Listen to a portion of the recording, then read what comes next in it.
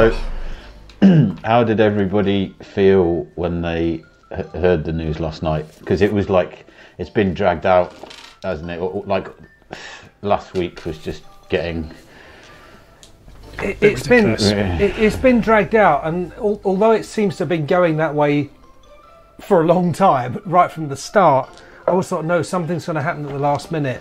Like in our own UK 2019 general election, when before the election, Tory candidates Johnson and his crew were being hounded from pillar to post everywhere they went. They were jeered at, booed at, chased away.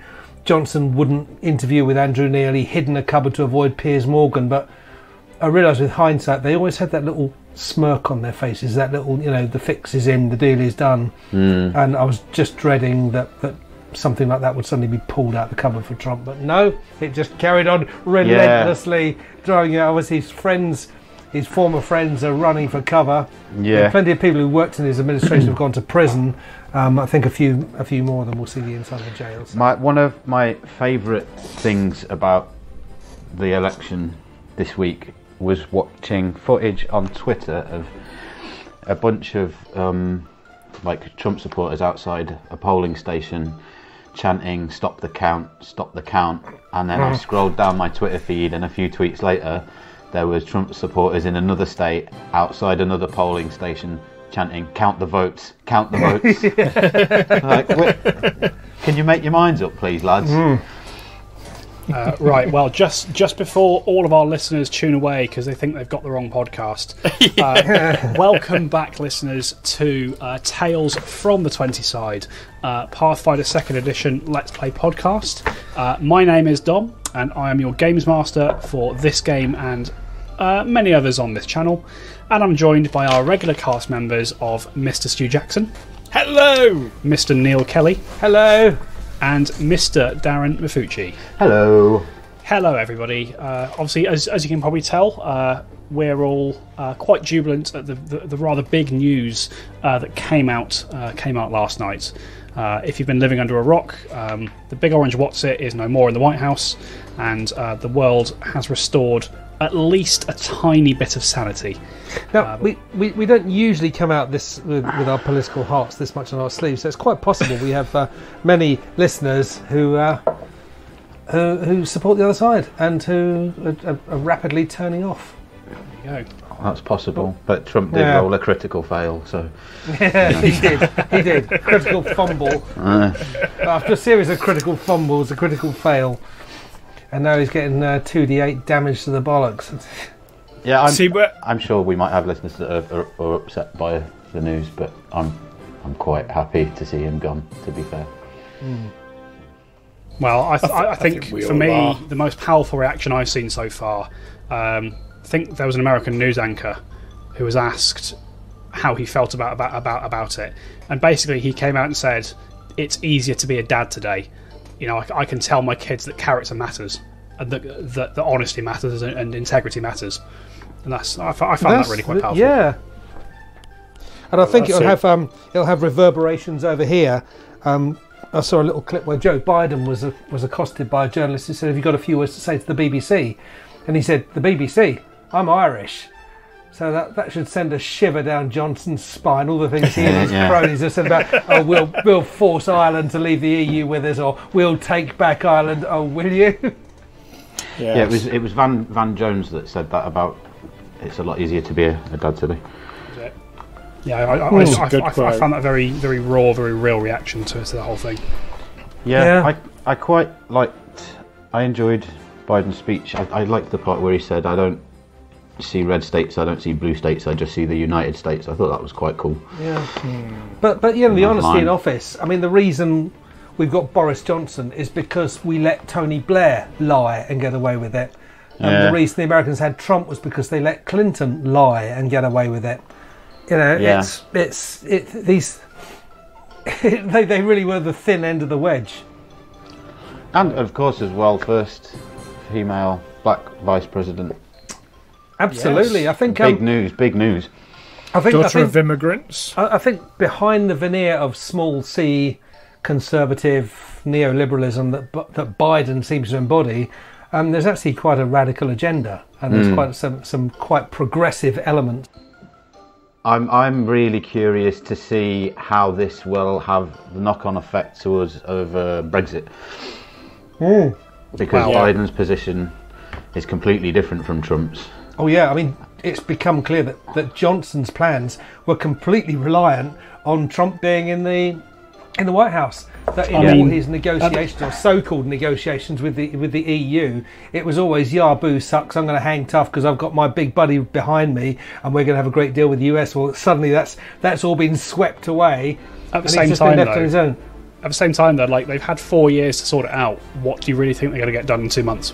Yeah, exactly. I mean, they've never. I mean, I remember on the day of the referendum result, Boris Johnson was. I don't know if it was Jeremy Paxman or someone. Someone stopped Boris Johnson and said, "Well, so you've won," and he didn't look pleased to have won. He said, "So, what's the plan?" And he said, "Oh, well, there is no plan." And Paxman, whoever it was, said, "What? No plan? What do you mean, no plan?" And Johnson pointed at number 10 Downing Street and said, well, they're the ones who should have been making a plan. They should have been... And 4 years on, still no plan.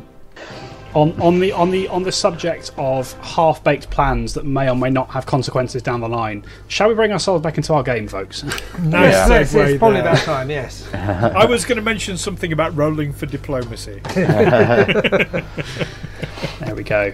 All right. So, bringing us back into the game. When last we left off, our adventurers, Brother Amos, Olwyn Templeton and Otto von Niederschläger, have been continuing their adventure in the snowy land of Irison. You had left the town of Woldsby, pursued by a bear. No, but pursued by the town guard. And then you made your way back into the settlement to retrieve Olwyn's wolf, Chardonnay, who had been left behind to have some armour fitted. You then made your way back into the forest without drawing the notice of any of the remaining Pale Tower guards, and you began to navigate your way towards the Pale Tower itself. However, rather than use the road, you felt perhaps it would be a good idea maybe to try and stay out of sight and keep to the trees a bit. This worked in some ways. You didn't draw the attention of any of the guardsmen, but you also managed to get yourselves a little bit lost in the forest, having gone a little way away from the town of Woldsby. And as you were pondering what to do next, you were accosted by a black winged shape, calling itself Lytil, and asking to trade some of the various items you had in exchange for leading you out of the forest. Sorry, I thought he was offering to exchange various items that we had in exchange for various items that he'd stolen from us. Well, she that was the deal. That's why we had to kill him. That was afterwards. That was afterwards. But yes, you tentatively began to strike a deal with this creature, only to have it take something from you. And you realising that this was quite an important object, one of the keys to Baba Yaga's dancing hut, you gave chase. You found the creature's nest, and you, after a breakdown of negotiations, you ended up in a battle with the creature, and that ended with the being known as Lytil lying dead in the snow. You recovered the item that Lytil had taken from you, as well as a couple of other things that Lytil had about her person, and you set back off into the forest. So, adventurers, what would you like to do? Essentially set off back into the forest. Yes, we need to go east. East towards the Pale Tower. Can we see the Pale Tower going from wrong. here? Yes, the mist has cleared slightly from where you are, and you can just make out the shape of it looming a little bit above the tree line. Before we do, though, do you know what? Let's not get into that moral debate again about Lytle, but I think let's have a moment. Alwyn would like to bury Lytle. Sure, oh, really? You can. Oh, really? You can absolutely do that. You take a few minutes to dig. Hide the evidence. Yes, of course. Yes. That's not what I'm thinking. Good thinking. You take a few minutes to dig a sort of grave of sorts near the tree that she was using as a home, and over the course of about half an hour, you do manage to bury the corpse of the slain witch crow. A shallow grave. So, It was always going to end this way, Lytil. A shallow, unmarked grave in the woods. Would like to say a few words over the grave in whatever Caden Kalian tradition there would be, and take a swig from the stein. And have a little dance. Not have a little. No, that's not appropriate. Well, I think. I don't think this. I don't think Lytil was a bad creature. You don't? I think Lytil was a piece of shit. I think Lytil has maybe made some poor choices, but yes, we'll offer the stein for a swig to the others, and yes, the never-ending stein. The never-ending stein. The never-ending we'll pour stein. one out for Lytil as well. As it's never-ending, yes, it doesn't cost us anything. You do so, and having taken a few minutes to kind of pay your respect to this creature that you'd killed, you do find yourself pouring out a slop of booze from the bottomless stein that you now have, Olwyn. Right. And yeah, with that little ceremony completed, I'm guessing you're heading back into the forest. Is that correct? How much daylight do we have left? Plenty. At this point, it's probably still about midday. A good morning's work. It's really Otto. We need a word.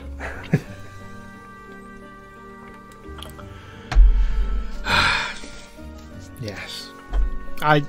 There'll be times, I know, when lives have to be taken, but we don't have to be glad about it. That's not I don't know. I just feel particularly glad about this one. I know it's wrong, and and I'm the first to admit it. Well, no, well, you're not. No, I'm not. But now that you've pointed it out to me, I will be the second or third. Or how many of it? Yes. Four of us. There'll be the fourth one to admit it, because I think even Chardonnay knew I was. All right. Brother Amos, what do you have to say about it? You're a religious man, and you've always been very reticent about which god you. The bird was a thief. Well, yes. And paid the price. And attacked us. And and you killed her. It was you. I was thought defending she myself. only attacked in self-defense. Attacked in self-defense. Well, yes, she responded to an attack, didn't she?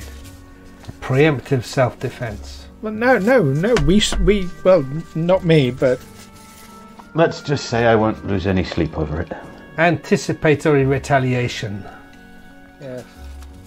So I'd love to hear about which god you follow at some point, Amos. Yes, we'll Brother discuss Amos. that one day, perhaps. Help, it's a wrathful god.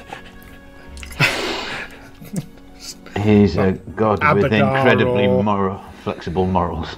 I Okay. can roll with that too. Yes. Let's see, Abadar or Asmodeus or yes, something. Right. Okay. Onwards and across. And backwards again. All right. So you make your way back into the forest, sort of heading east in the direction of the Pale Tower, and you're trudging through the heavy snow for quite some time. Remind me, did you pick up additional cloaks and things from Aldby? I don't think so. No, I don't recall doing. We already had the heavy cloaks from elsewhere, from before we came through the portal. We did have heavy winter cloaks. We grabbed snowshoes. We did have snowshoes. I've got snowshoes and a cold weather cloak. Oh yes, that's right. Because I think as part of the stuff you were given by Nadia, you were given some thick cloaks as well. But the cold weather cloaks came from the shop in Heldron. 2 of them did. The third one came from Ted Notton's. Well, the little huts around Ted Notton's area. We fashioned one out of furs. Mm-hmm. The warm cloak of the Yeti I have in my possession.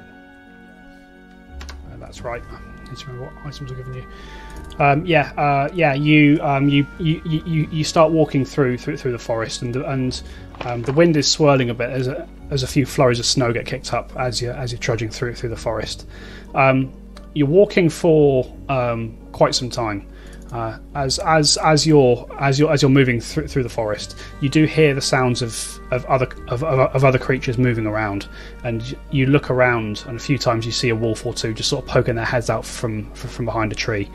They kind of see the group of you, and they quickly move away, not posing any serious danger to you.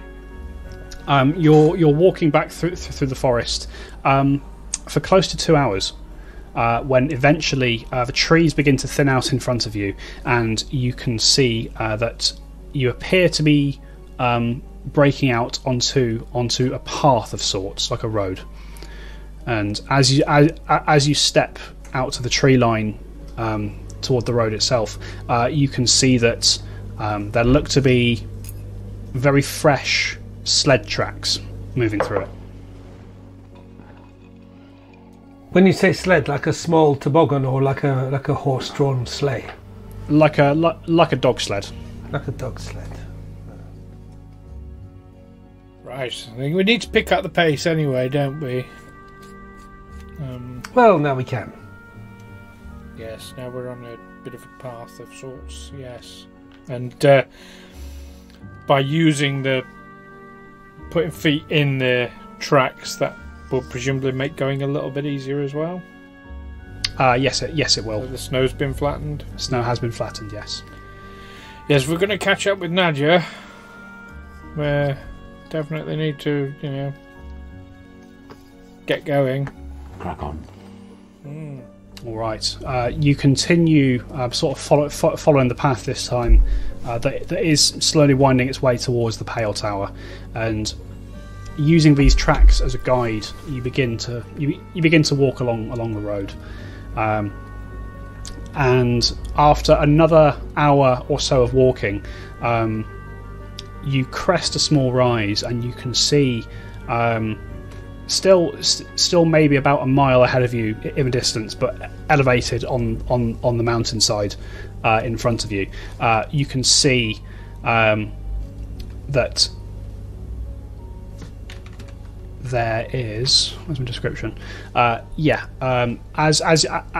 you break over this crest, a sharp wind sort of blows across your face. It stings your eyes with a little blast of snow spray and stuff. And about a mile in the distance, you can see that looks to be a great tower built of frozen ice rising in the distance. It's quite an imposing sight. You gather that this place must have quite the view of the surrounding area. It's crowned with icicles that spear into the sky, and even from this distance you can see that there is an unbroken circular wall of ice guarding its base. What would you like to do? I think we're too late to intercept Nadia en route. That's an interesting structure, I think. It must never get warm around here. Or just a thought, there's magic involved.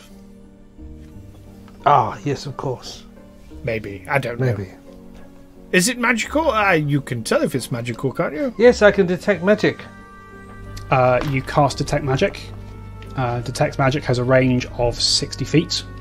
The tower is still close to a mile away. You do not know if the tower is magical. How badly do we want to know? Well, we need to go there. We need to go. Right, if it's a mile away, then possibly there might be a chance of intercepting Nadia before she gets there. So. Is there a mile? Is it a mile off our route, or is it on our route? No, we're going to the Pale Tower to get Nadia. Ah, Yes. that is the Pale Tower. We just did not know it was made of ice. But that would make it very pale. It would. It's a whiter shade of pale. Oh, yes. So we skip the light fandango and hot-foot it. So you want me to turn cartwheels across the floor? Yeah, let's stop there before we infringe copyrights. We're okay with inflaming political opinion, but we draw a line of copyright infringement. And that was a band that also wore cloaks. Indeed. Tweet us, Procol Harum. I think are they still in the middle of their legal dispute? I've no idea. Over who had the rights to Whiter Shade of Pale. Surprise. So you guys have crested this little rise, and you can see the tower about a mile in front of you. What would you like to do? Can we see any figures approaching the tower in the distance? You can give me a perception roll, Owen. Okay.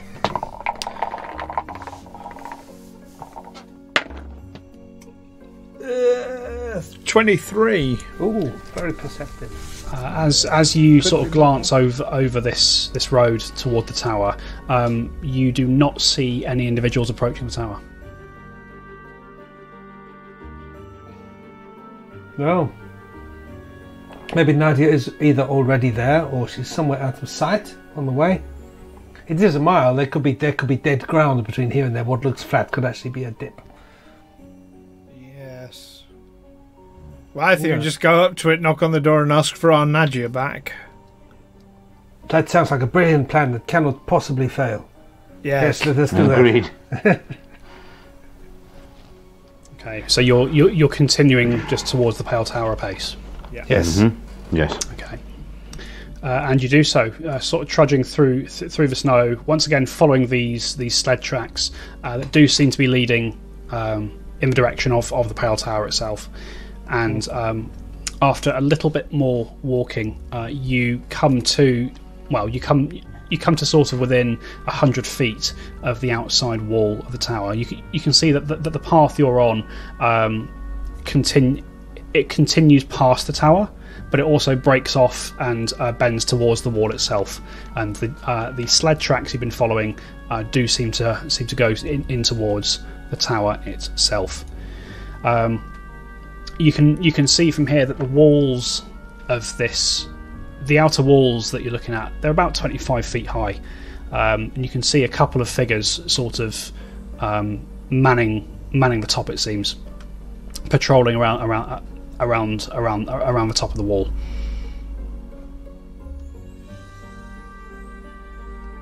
And now you've gotten a bit closer, you can see that toward the top of the tower,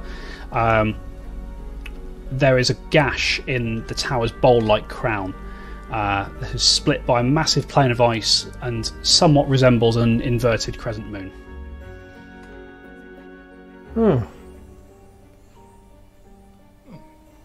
Sorry, I'm trying to think which way up a crescent moon would normally be. Upright. Upright. Shall we just knock on the door? Is there a door or a gate or? There's not what looks to be a traditional gate of sorts, although you do sort of see using the tracks of the footprints and the sled trails, you see that it ends. These trails end abruptly at this wall of ice itself. Perhaps there is an illusion involved. Yes. Well, now we're a bit closer. Are we within 60 feet? You can get to be a little bit closer if you want. Yeah, maybe now is a good time for your wiggly. Yes, other sentries on the top of the wall reacting to our arrival at all? They seem to have noticed you, and they're just standing ready. They seem to be waiting to see if you're going to get closer before they bother talking to you. Shall we wave to them? Smile and wave, boys. Smile and wave. Smile and wave. Shall we hail them? Shall we hail? Good day to you. No, let's just go towards the. Let's look like we're supposed to be here, like we own the place. Yes. Well, we've agreed to say good day to you. Good to see you again. It's been a while. Are you saying this also as you walk away? Yes, I'll say that to them. You sort of step forward and you call this out, and the guards on the gate sort of look down towards you, and they say, "Sorry, friend, I don't recall your face. Oh, are you new here? What's your Perhaps. business at the tower?" It is a confidential matter, I think. So we well, what shall we tell him?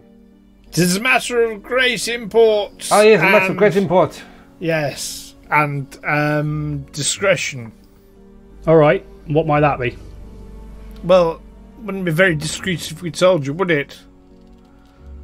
We need to tell your master. What's his name again?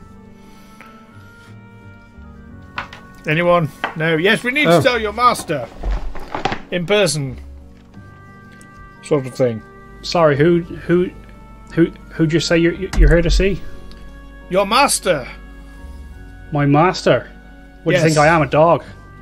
Well, all right. Your lord then. His lordship. We're here to see his lordship. Ah, these fucking country bumpkins. Are you here to see Radisek? Oh yes, Radisek, yes. Yes. Strange, I wasn't told he was expecting no one.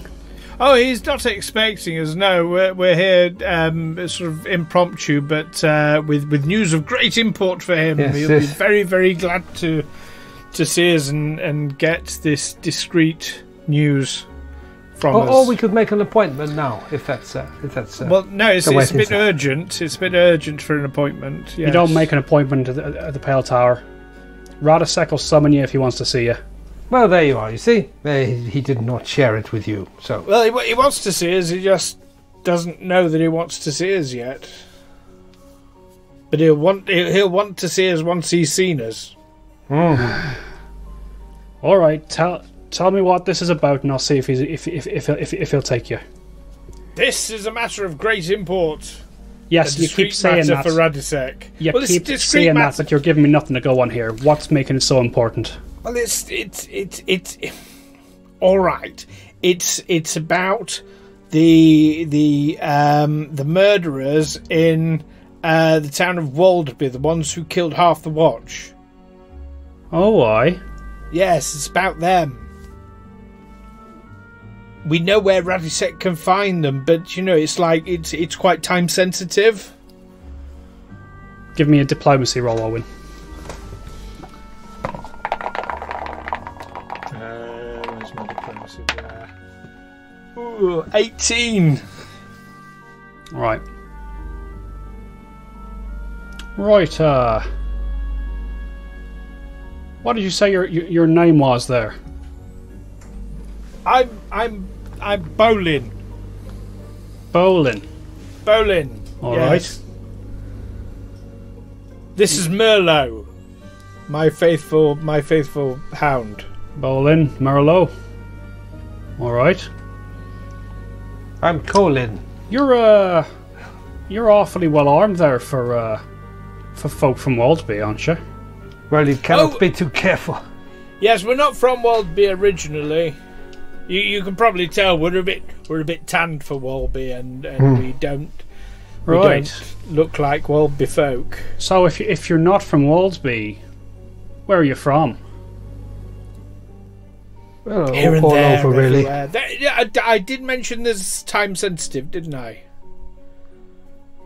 If you've delayed us getting this information to Radisek, and Radisek misses these people as a result of you delaying us, I don't think he'd be very pleased with you, do you? I'm gonna go check something. Ask Radisek if he'll see you. Stefan, watch the gate.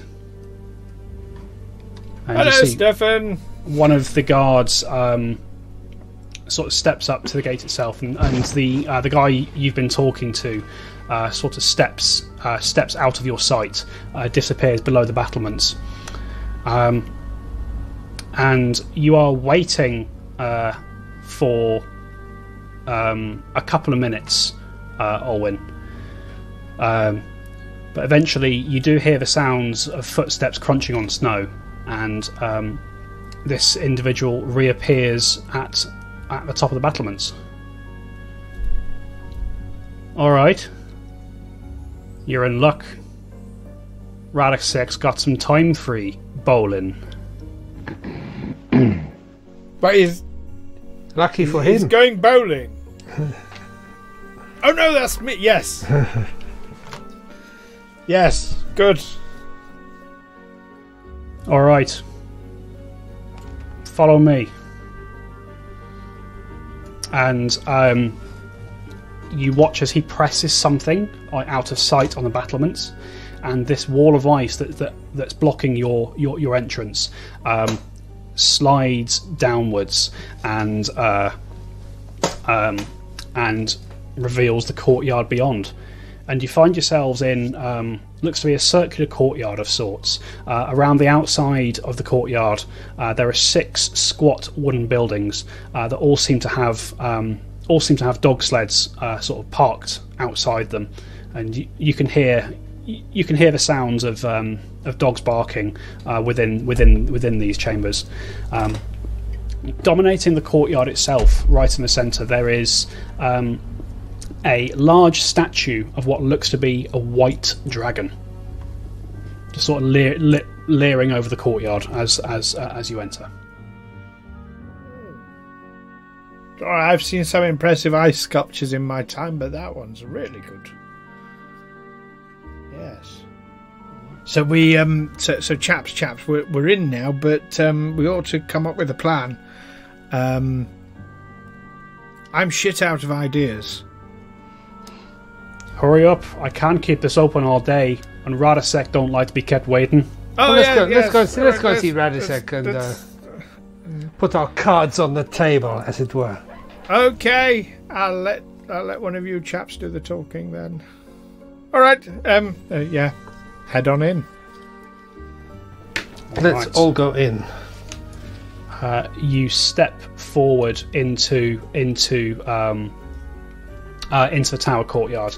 You watch as 2 guards from the top of the walls sort of come walking down to escort you in. One of them being Stefan, and one of them being the individual who you were talking to originally.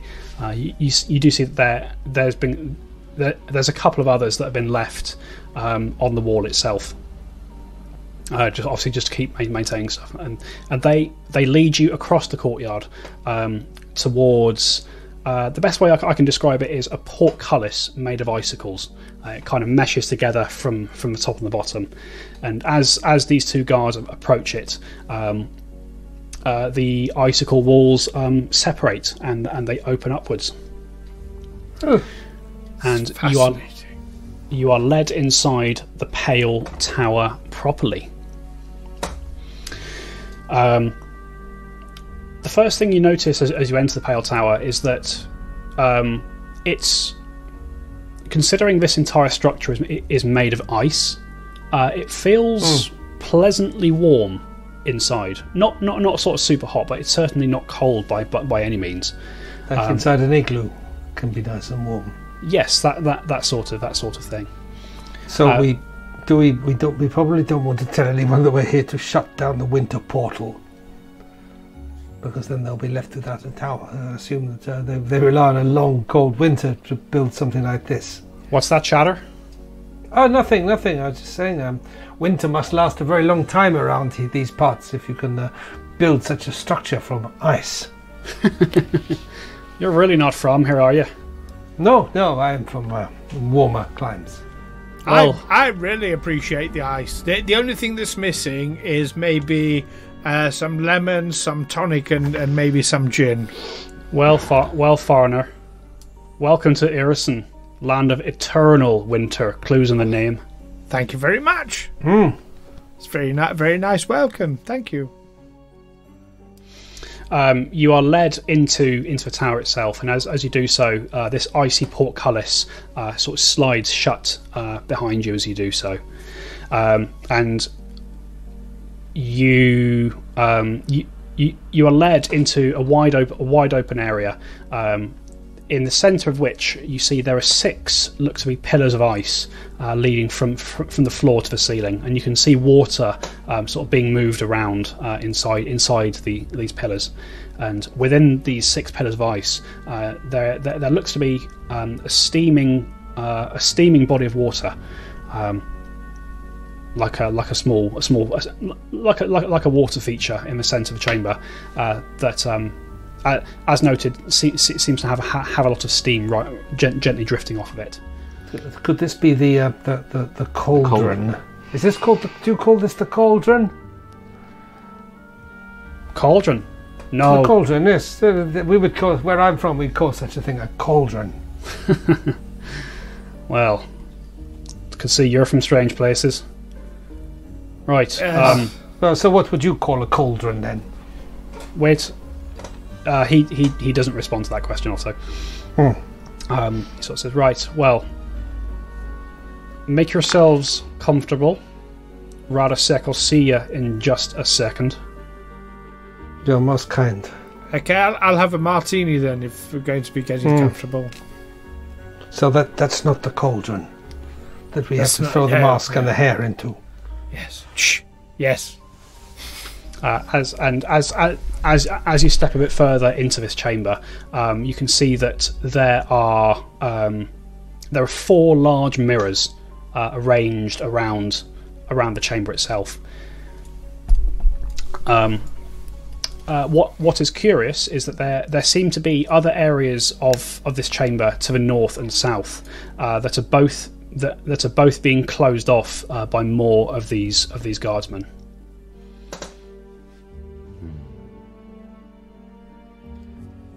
What would you like to do? Gosh. I don't think there's much we can do. Shall we wait for Radosek? Yeah. Yes. Wait for Radosek, okay. Wait for radishes. Wait for radishes, alright.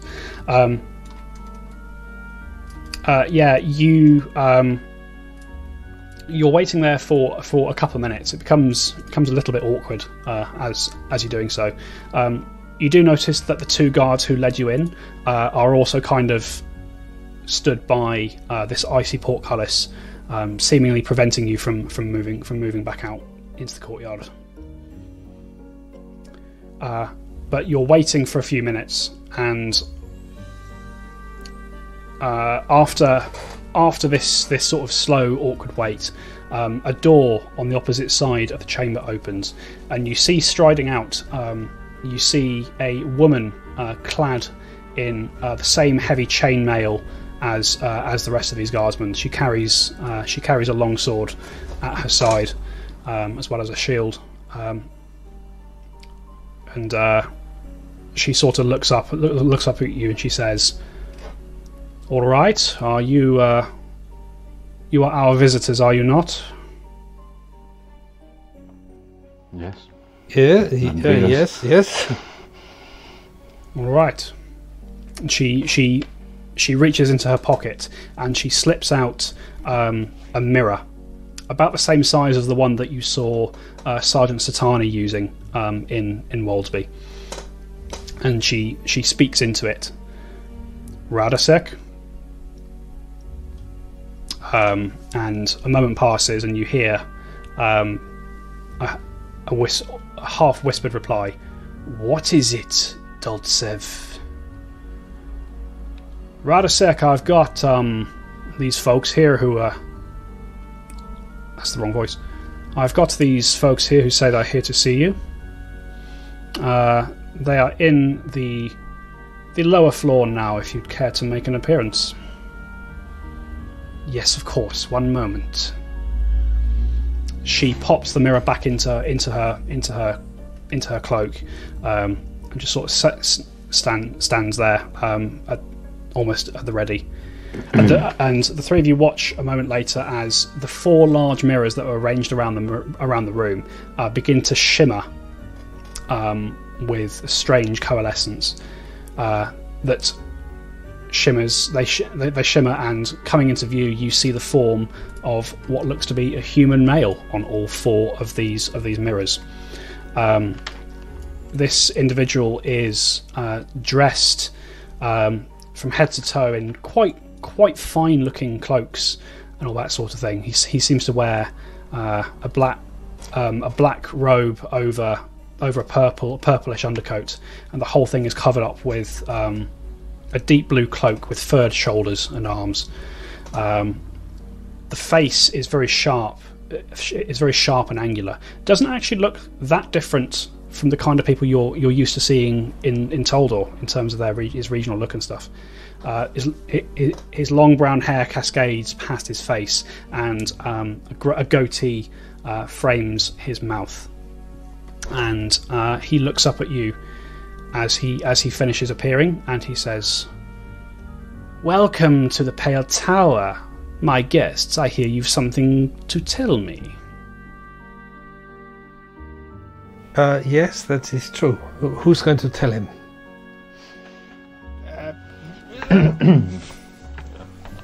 Hello. Good start. Go on. Good day to you. Yes, hello there. Who do I have the pleasure of speaking with?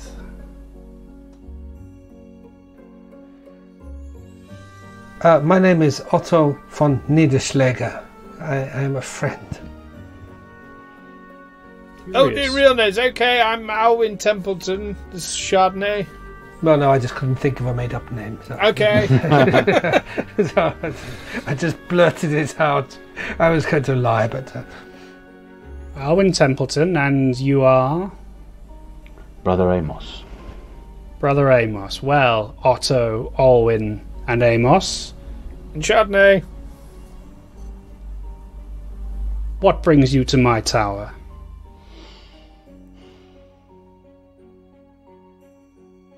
A matter of... a delicate matter. What is this delicate matter? Come, I don't have all day.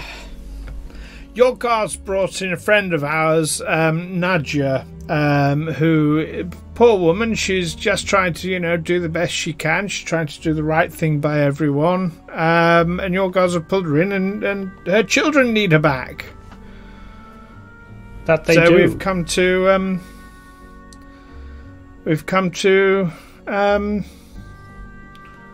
get her, I suppose. And clear up any misunderstandings. Yes, there's a lot of Yeah. misunderstandings There's a lot of going about, it misunderstandings. seems. I'm sure you're a much more reasonable person than the others we've been dealing with so far. What about it? Over the bloody head with a metal bar. I see. Well, you say it's Nadia you've come here for, is that correct? Yes? It's most curious. She's not been here longer than perhaps 2 hours. You're so efficient, you might say. Well, yes. We did rush. We did hurry. Yes. Very Yes. well. You seek the release of Nadia. What will you offer me in return? What do you want? Sorry, will are you you a offer? hostage taker? Is that No. what it is? Is this a hostage negotiation? It's nothing of the sort. It sounds like that's all. But you've got someone, and I'm you're saying you convinced won't that release Nadia someone has unless we give information you about something. an important matter that I'm dealing with myself. Sergeant Satani, rest in peace, has sent her to me because he could not discern it himself. Therefore, that has fallen to me to find out. Well, if she says she doesn't know, then she doesn't know, does she? I mean, she's not exactly a dishonest person. Do you know something, Olwyn? Not much, but do go on. People often don't realise how much they know. You just have to ask them in the right ways. Yes, I have found this to be true as well.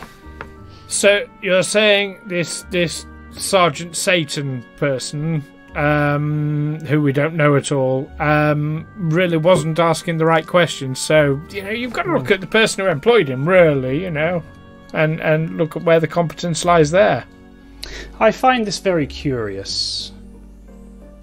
3 foreigners appear in the town of Waldsby. 3 foreigners kill my guardsman. Yes, we heard about that, yes. No, it's bad business. 3 foreigners appear in Irison. And now 3 foreigners appear at my tower. Okay. You can see why I might be suspicious of you. So, in these reports of these people being killed, was there any mention of any of them having a wolf? There were not. Well, here we are. I've got a, obviously, you know. I mean, look at his beautiful barding there. You know, clearly a very well looked after wolf. I wouldn't let him out of my sight. So clearly, you're looking at somebody different. I have eyes on this entire domain. I assure you, there are not that many foreign influences wandering around Irison. At least not this part of it. I'm sure there aren't, the way we've been treated. Yes. I'm not surprised. Now, I've an offer for you. You say you want the release of Nadia. Yes? Yes, and we'd like to have a look at your cauldron as well. Why don't you tell me where the Black Rider is hiding? I don't know who you mean. The Black Rider? No, I don't. I don't appreciate it when people lie to me. Come now. You seek the release of your friend, I just seek to gain some information that you possess. What makes you think we know anything about a Black Rider? I've had very detailed reports from people out in the field. 3 individuals made unauthorized use of our winter portal. The very same portal that the individual I'm seeking disappeared through. I find it hard to believe these things are coincidences. But there you are, you see we're on this side of the portal and the person you seek is on the other side of the portal, according to your information. Well, he could be anywhere. Well, he didn't share that information with us on his way through. So you did see him? No. Well, you must have done, or how could he not share information with you? Well, that's very easily, I would think, if he didn't see us. Yes. It's easier to not share information when you don't see a person than it is when you see a person. I tire of this charade. If you do not wish to negotiate peacefully, we shall... Exactly what we're here to do, but you're asking us a question, you know, we can't answer. Doltsev, these men are persons of interest. Your orders are to apprehend them and bring them to me. Bugger that. Let's all roll perception, folks.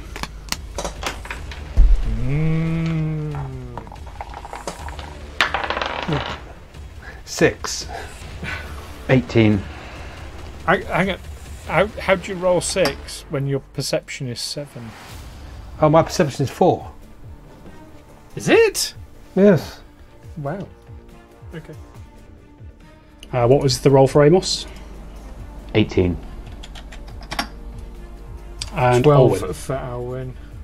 12. Okay. Sorry, Otto, you've got a proficiency of 5 plus your wisdom score is your perception. Oh, I've got a proficiency of 3. Your proficiency goes up with your level. Are we So not if on you're level trained- 3? We are, yes. So if you're trained, are you trained in perception? Yes. So it's 2 for trained, plus your level, plus wisdom. Wisdom is 1. So I reckon your perception should be 6 then. Oh, mine still comes to 4 for me. 2 for trained. Plus 3 for level is 5. Oh, right, then 2, then 6. Plus wisdom. Yeah, so, 8. My perception is 8. All right. Olwyn, what's your dex? Sorry, no, ignore that. What's your perception modifier? 7. 7, okay.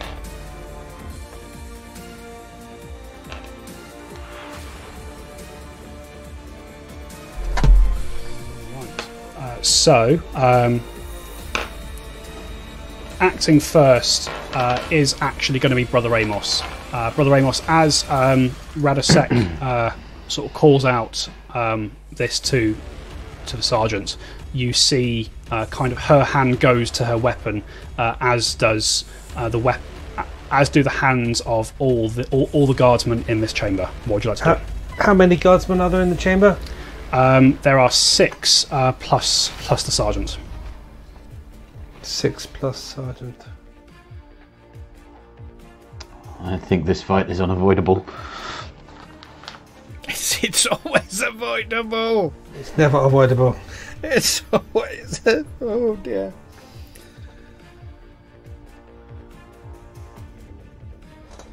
I mean, is violence really necessary?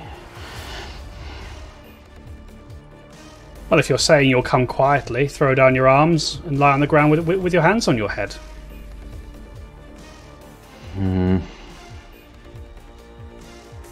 Alwyn, what do you think? Do you want me to wait till my turn to interact? I'll let you reply. I don't think it's right that we should be arrested. We won't be. I don't think we should kill people either.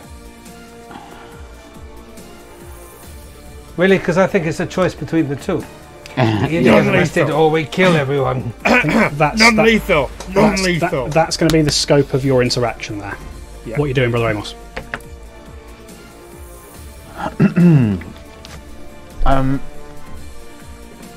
I don't want to be arrested. I'm not coming quietly. I'm not laying down my arms. I'm not getting on the floor. I'm not putting my hands behind my back. Right. Are you using your turn just to say that, or are you doing anything? Yeah, I'm just saying that. All right.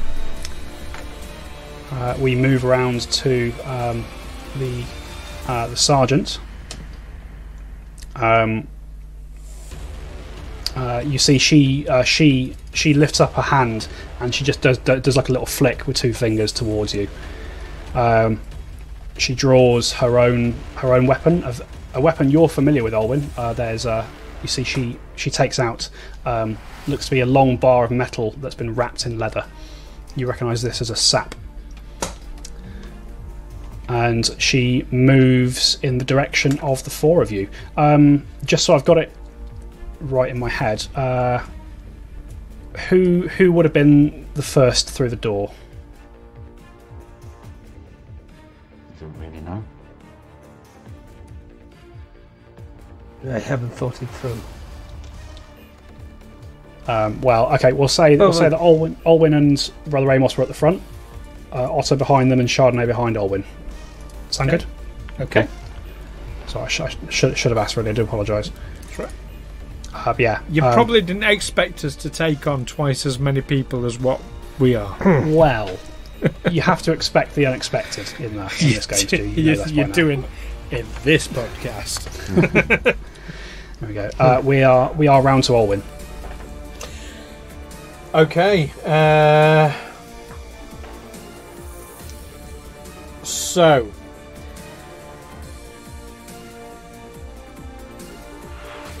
I would like to tell Chardonnay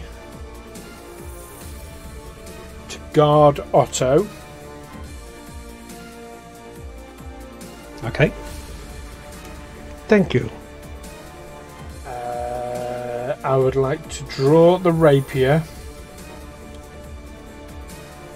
And I have one action left, don't I? Yes. How far away is this sergeant? She's within 5 feet of Brother Amos, and you're next to Brother Amos. So she's 10 feet away from you. Can I move so that I am the other side of her to Brother Amos? Basically, like a flanking position. Let me just see. So to do so, you'll need to climb through this pool of water. Unless you wish to move through Brother Amos. You don't mind me moving through your square, do you, Brother Amos? No. Yeah, that's fine. Not at all. I'll do that. Right. So you start moving. Squeeze through. You sort of push past Brother Amos, Orwin, and as you go to move into that flanking position, the sergeant lashes out at you with this stab. She uses her attack of opportunity. Yeah. Bugger.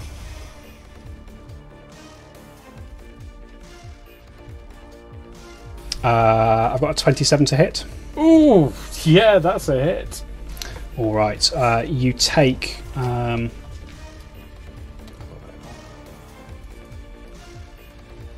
Yeah. So as you move past her, she cracks you kind of almost on the knees with the sap. You take 5 points of bludgeoning damage, Orwin.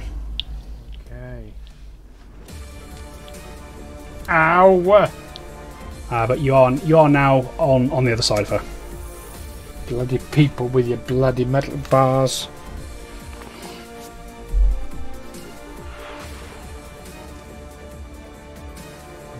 That would be my 3 goes.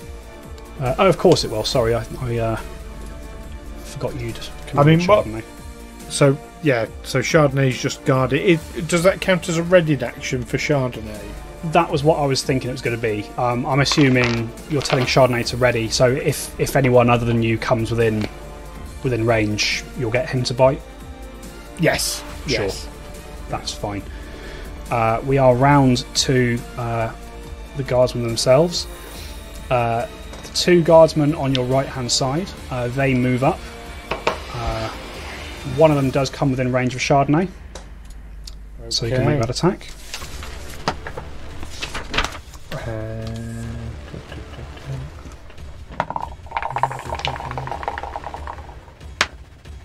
A 16. Or 16 is exactly what you need to hit these guys with their shields down. Excellent.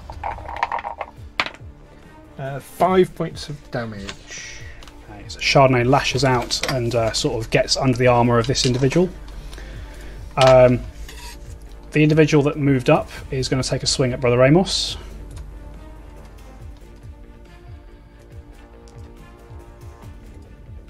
Uh, 11 to hit. No, 19. He's going to try again, and that's also a miss. That's an 18. Okay. His companion is going to take 2 swings at Chardonnay. I've got a 16 and a 19. Oh, the 19 hits, unfortunately. Okay. Bad damage roll though. Chardonnay takes 3 points of bludgeoning damage as he's cracked by this metal bar. Okay. All right. The 2 on the other side, on the left-hand side, they also move up.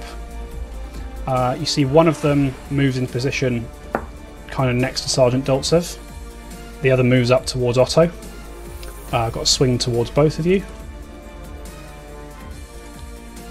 18 against you, Orwin. Nope, 18 doesn't. Okay. And a 22 against you, Orwin. Yes, 22 does. You take a further 6 points of bludgeoning damage. Ow!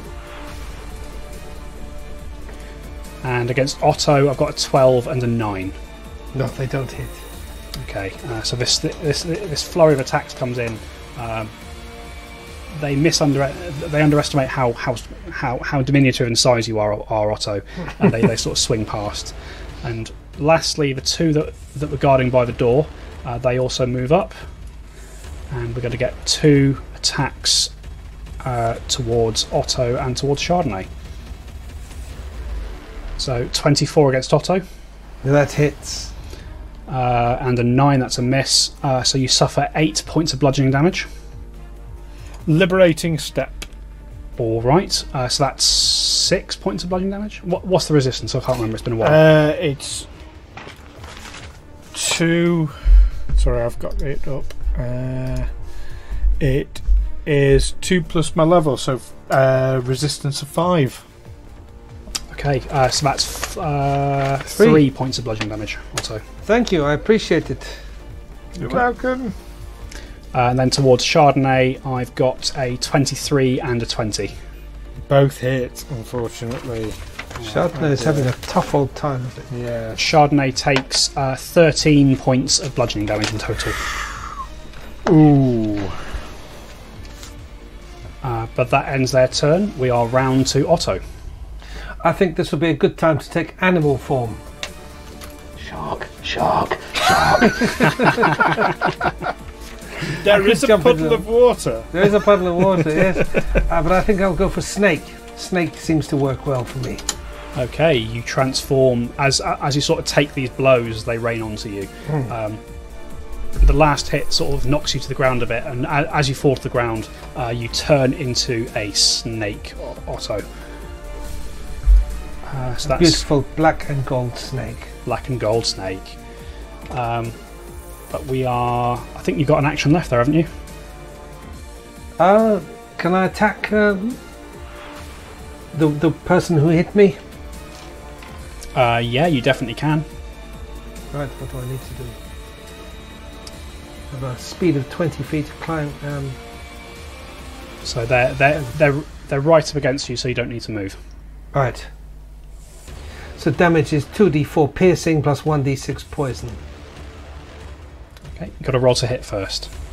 Right. It's the score plus. So there should be some stats for the snake itself within the spell, which should include an attack modifier.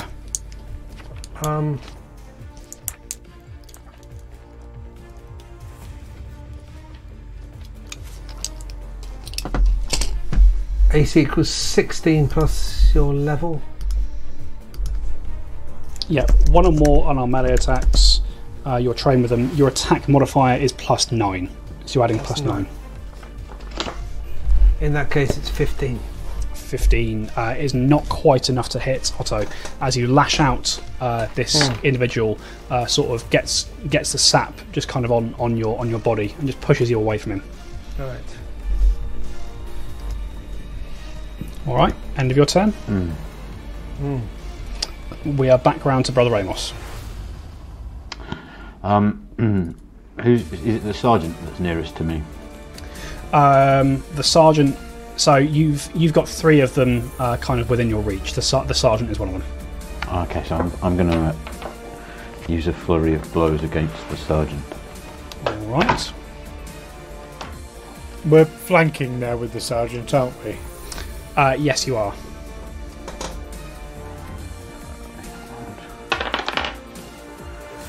$16. 16 is a miss. Your fist thuds onto the chainmail she's wearing.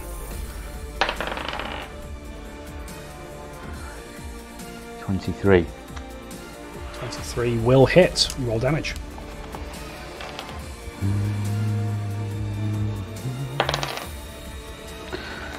Two 2 points of damage.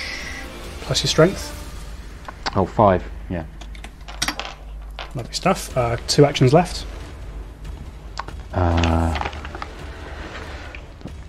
I'll strike again. Okay. Using my powerful fist.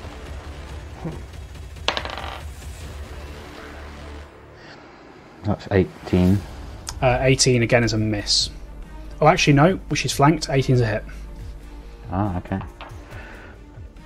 4, 5, 6, 7 points of damage. 7 points of damage. 2 good strikes there from Brother Amos. 1 action left.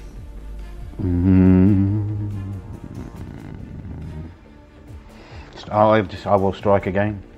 All right. Okay. 20. Is that with your multiple attack penalty? Yeah, because it's minus. Is it -4 or 8 now?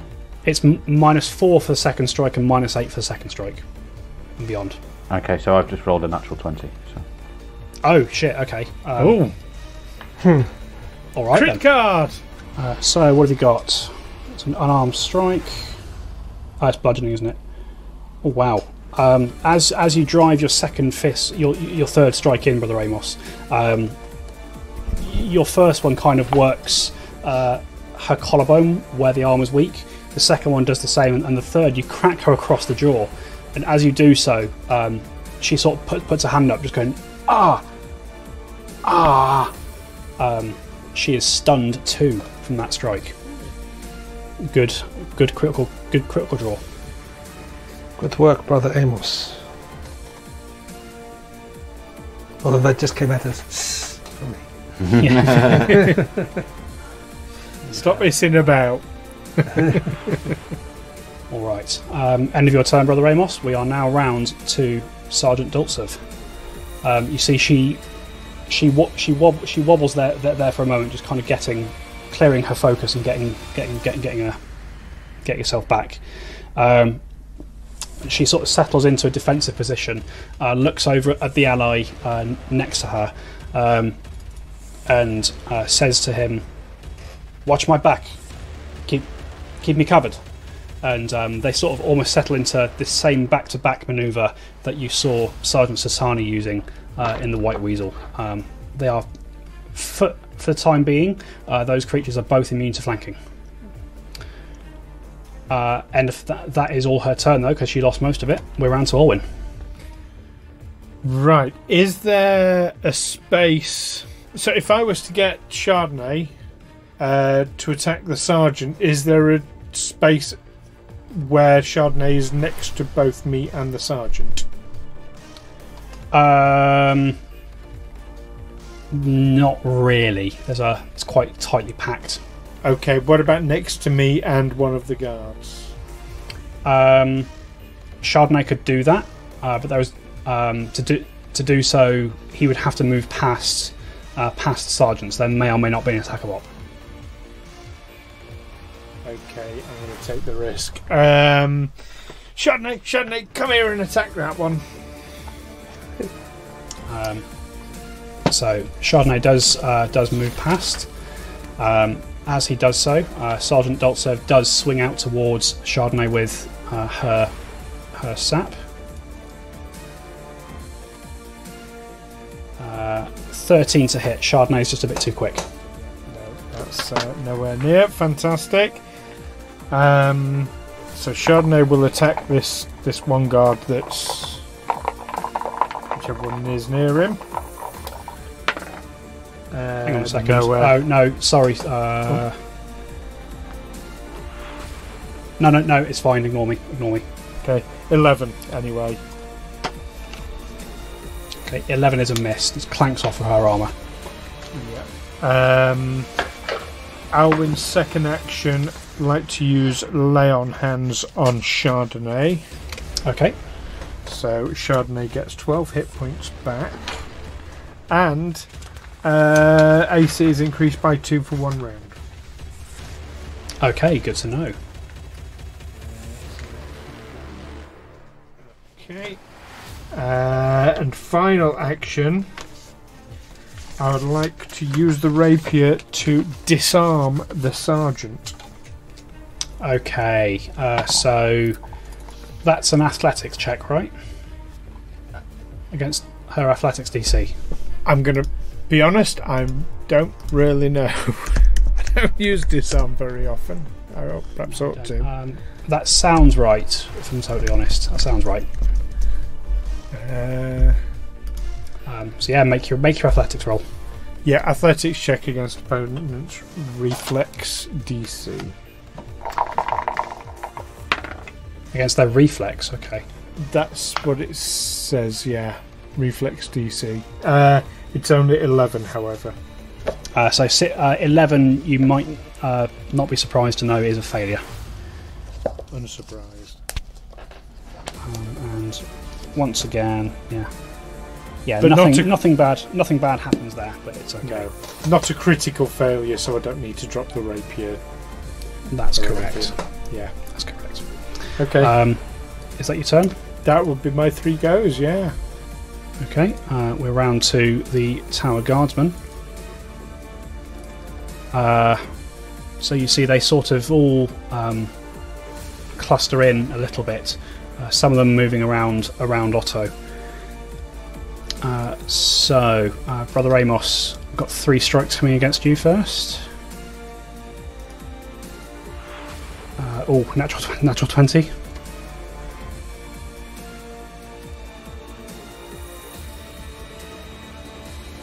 An 18 and a 5th, and that's not 15, that's an 11. My AC is 19. Okay, so the natural 20 does hit. You take 8 points of bludgeoning damage, Brother Amos. No, it doesn't, because of liberating step. Yeah, that's okay. You use your reaction to block that. That's fine. 3 points then. Rather than 8. Thank you. You're welcome. 2 more strikes come in. I've got a 9 and a 5. That's going to miss. Otto, a flurry of strikes come toward you. 4 will miss, 6 will miss. 18? No, that misses too. I have 19. 19, okay. 3 will miss. 22 will hit, though. Yes. 4 points of bludgeoning damage. Okay. Last one's going to make 3 strikes at Brother Amos. An 11, No. 7, and a 9. Fuck me, rolling terribly right now. Yay! The 2 in front of you, sorry, the one in front of you next to Sergeant Alwyn is going to make 3 strikes at yourself. I've got a 10, natural 1, and a 16. Nope. All right, okay. What a great round from those guys. That's the end of their turn. We're round to Otto. Right, well, I will make a strike at the person who hit me, at the guard who hit me. Okay, roll that attack. So that is 26. 26 is a critical hit with their shields raised. With their shields down. 26, so the damage is 2d4 piercing plus 1d6 poison. Yep, so 2d4, then double it. Is 8. Plus your poison. Is 2. It's 2, okay. And so you watch as you lash out and inject this man under his armour. He sort of writhes out in pain. You see the poison pulsing through his veins. He collapses to the ground and starts convulsing. Works a treat every time. Well, there was another one with him, wasn't there? I'll have a go at him now. Okay, roll that attack. Oh, shit. I'll roll it again. If you can't hit the table, you can't hit your enemies. That's 17. 17 will hit. Roll damage. 4 damage, 4 piercing damage, and 5 poison damage. 5 poison damage. 9 points of damage. Once again, after bringing this first individual to the ground, you lash out and strike the individual next to him. He does manage to stay on his feet, though. Ah, well, I will hit him again then. Alright, roll that attack. Is 12. 12 this time will miss. He sees you winding up for the third strike and moves at the last second, and you streak past him. Well, it's a start. Alright. And as you sort of bring this one guard to the ground there, Otto,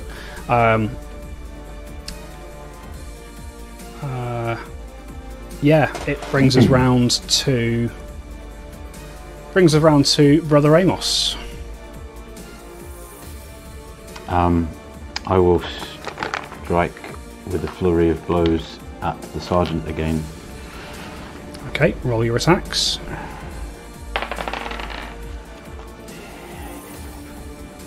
$24. Here's a hit.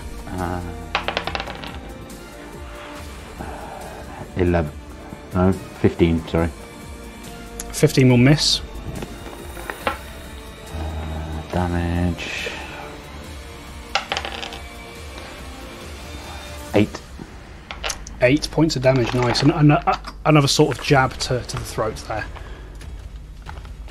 2 actions left. Same again. Okay. You can't use flurry of blows more than last turn. Yeah, I mean, I'm going to use Gotcha. my powerful fist. That's fine.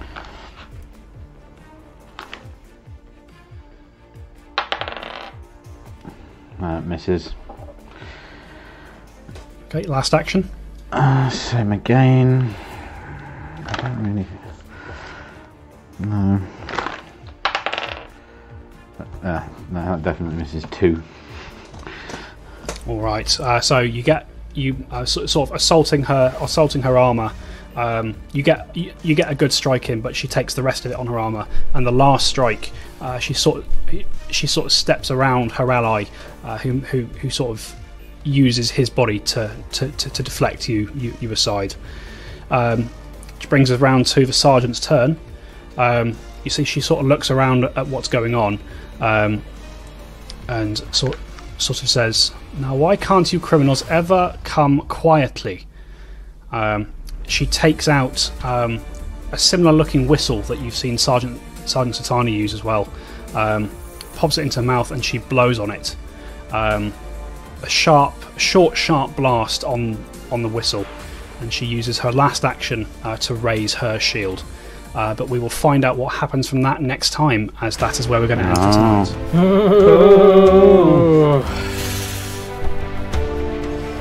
Yeah, non-lethal. Yeah, I'm not going to punch a hole through anybody.